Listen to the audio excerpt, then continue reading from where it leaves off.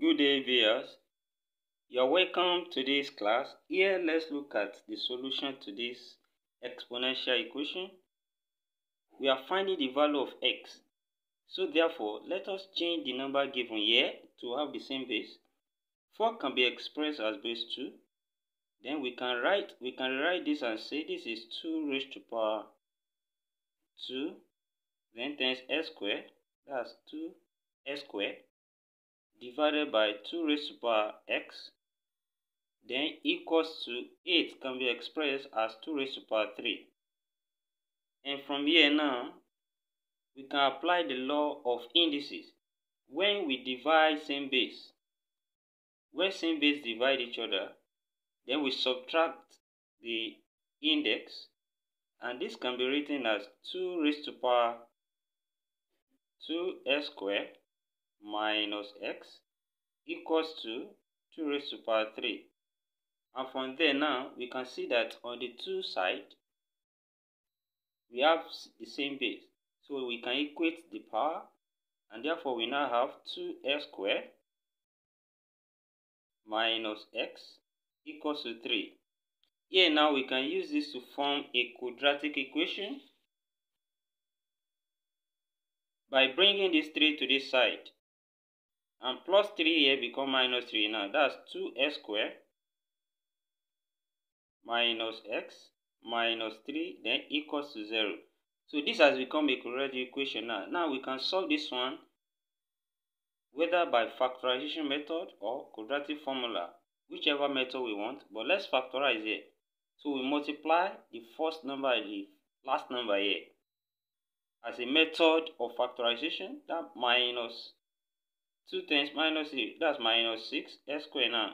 Now let's break it down into 2 factors. Break minus 6s squared down into 2 factors such that we are going to have minus x at the center. So that will give us minus 3x plus 2x. Because when we multiply minus 3x times 2x, that will give us minus 6s squared. And when we add it together, that will give us minus x. So here now we can replace minus x at the center here with these two numbers. And by the time we rewrite this now, it will now give us 2s squared.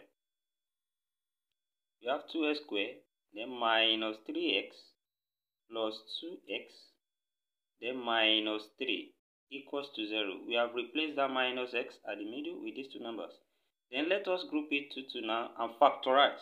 By the time we factorize from here now, what is common from here is x. X is common.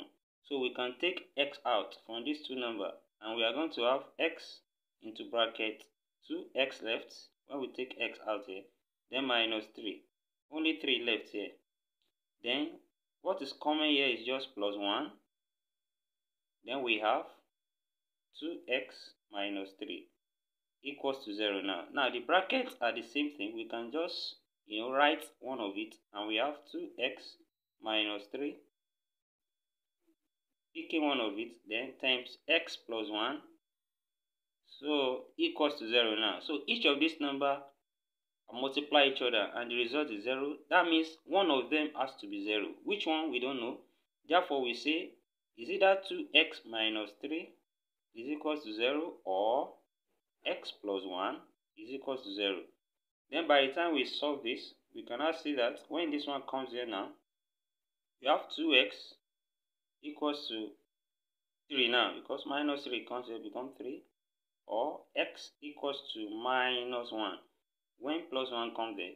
Then when we divide both sides by 2 here, so as to get x, we then have x equals to 3 over 2, or x equals to minus 1, still minus 1 on this side. And of course, we can still write this as x equals to 1 over 2, or x equals to minus 1. That is the solution to the problem. If you are just joining us, don't forget to click on the subscription button and also turn the notification bell on. We say thank you for joining us, and bye for now.